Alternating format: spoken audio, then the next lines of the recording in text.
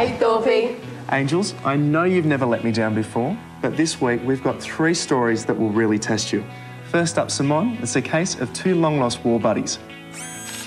Your subject is David Dermody, an Australian Vietnam vet. He lost contact with an American mate during the war 34 years ago. His name's Tom Fairfull. I need you to track him down and get him here in time for a surprise reunion. So my mission is to track down Tom Fairfull, an American Vietnam veteran. If I find him, I need to arrange a surprise reunion with his Aussie war buddy, David Dermody. Now, David's not been in the best of health lately, but I do know that surprising him with his old American mate will have a huge effect on him. Time to meet up with my contact. Good to meet you. Nice to meet you at last, too. Good to see you. So we've spoken a lot on the phone in regards to David Dermody. What else can you tell me about David? Dave,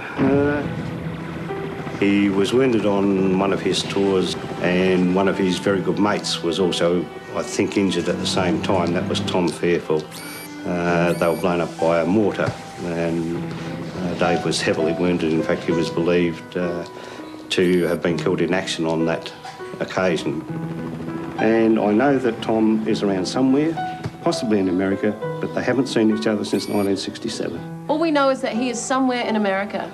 That's all I know, yeah. Nice to talk to you, and we'll be in touch. All right. See Okay, you later. thank you. Bye now. This Tom's going to take some finding. Meanwhile, on my reunion mission, the hunt continues for the elusive Tom Fairfull. Sure, I'll hold. So while I track down some leads, I've sent my contact around to see the other half of our surprise reunion. It's Tom Fairfull. He served in the 2nd Battalion, 5th Infantry Regiment. That's correct. Yes, the 2nd Division. Right. Okay, we're getting somewhere. Are you gung-ho or something? Yes. Now, we've told him we're filming an interview for a history program. Hopefully, it might give us some more clues without giving the surprise away. With the bullet holes? Of course. Of course. That gives me time to hit the net and see if I can pin down Tom's location. All right, let's give this a go. Come on, Tom Fairfull, Tom. I'm getting close. Right. Here, we've got a diary. I believe it's a diary that you kept while you were in Vietnam. In fact, I've got your signature here, right? And it says the 13th of February, 1967. All right, we're in. We've got a Tom Fairfull of Honolulu, Hawaii, US of A. Now, all I have to do is get his number. Do you have good memories of the people you knew then? Oh, yeah, but now... Yeah, you're just old and the memory's gone. Yeah. Can you remember Tom Fairfull? Oh, yeah, that's for sure. Hello? Is that Tom? Tom Fairfull? Yes, speaking. Tom Fairfull, Simone Kessel. Look, this is a long story, but I'm going to make it as brief as I can. Okay. I've been trying to track you down for some time, and I do believe you know a David Dermody. David Dermody? Oh, my God, yes. From a very long time ago. How do you feel about hopping on a plane this afternoon? A plane this afternoon?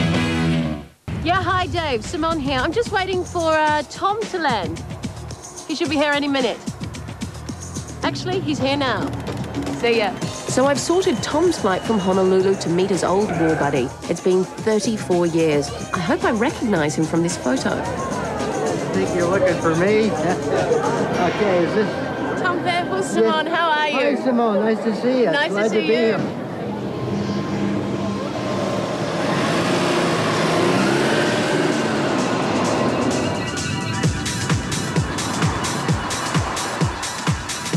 On the way, Tom filled me in with more of the story.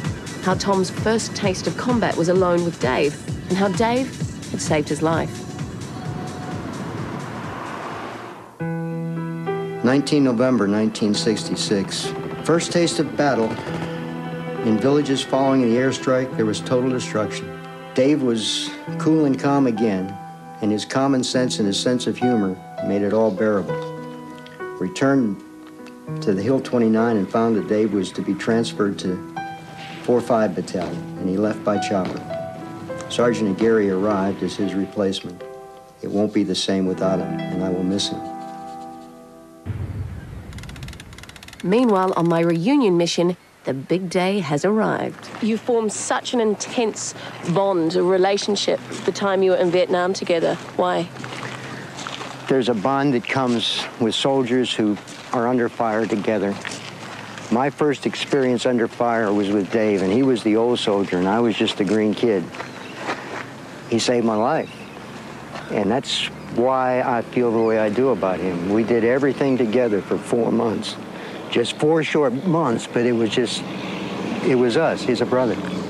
Seeing David today, this afternoon, how is that going to be for you?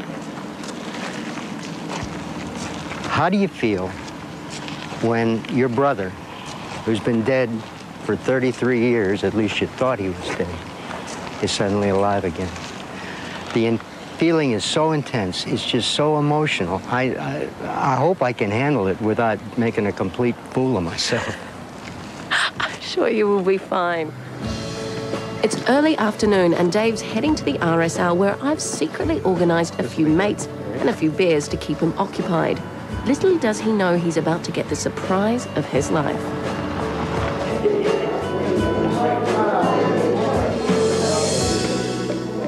David Dermody? Simone Kessel from Undercover Angels. Nice to meet you. Now, I have somebody very, very, very special that I know you've been waiting a long time to meet. So if you just stay there one moment, and I'll be right back. Tom! Hey, how you feeling? Oh. Now is the time. Oh, great. Oh, God. Come on, you. Come on, you. Thank you, Angel. Oh, I can't believe this. Oh. Yeah, you okay? I'm fine. Good? I'm fine, I think. If I don't have a coronary. Thank you. And Simone, you had one very excited customer on board. Yes, well, my US war veteran Tom was a bundle of nerves, but nothing was going to come between him and his mate he thought he would never see again. I'm fine. Good? I'm fine, I think. If I don't have a coronary. Thank you. You don't, eh? You really don't. David Dermody? Tom Fairfull. David Dermody is a younger man. Brother. Oh, my brother. There you go.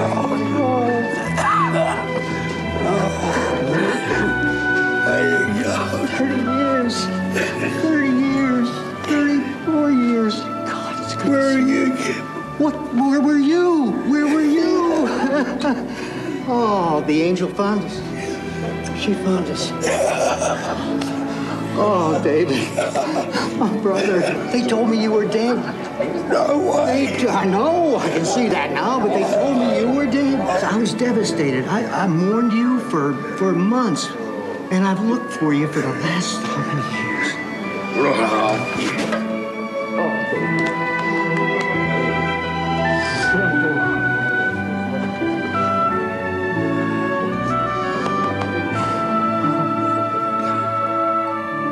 I'm sure they won't mind me telling you that the beers and the tears flowed well into the night. Fantastic effort, all of you. But those calls for help are still coming in thick and fast. So remember, if someone needs a helping hand, we'll send them an angel. Night, Thorpe. Take care, angels.